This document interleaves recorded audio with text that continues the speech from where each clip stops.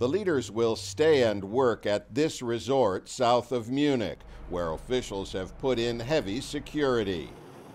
The police and military presence is especially heavy because of demonstrations like this one Thursday in Munich.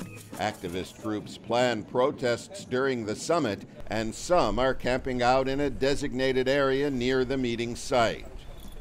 The leaders last met a year ago in Brussels, a meeting that had been scheduled for Russia before it was expelled from the group because of the occupation of Crimea. Russia's continuing involvement in Ukraine will be a major topic again this year, according to Jonathan Ayal of the Royal United Services Institute. The real question about Russia is whether it is simply a conflict about Ukraine, or whether we're witnessing here something much deeper.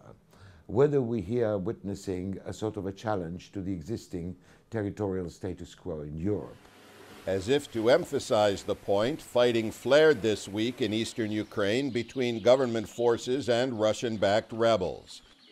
At the same time, the leaders will be dealing with a newly assertive China, which is building and expanding islands in the South China Sea that could be used to control vital shipping lanes.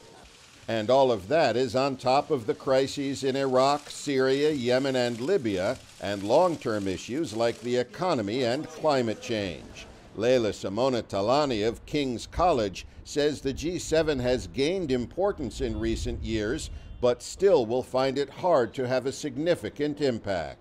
The problem for me is that I don't see the G7 as a decision-making body. So if they talk about this, it's good for the media. Whether they will have an impact, I think, is a completely different issue. Still, Talani and Ayal both say there's no other group of countries that has the unity and capacity to at least try to address the world's most pressing issues. Pessin, VOA News, London.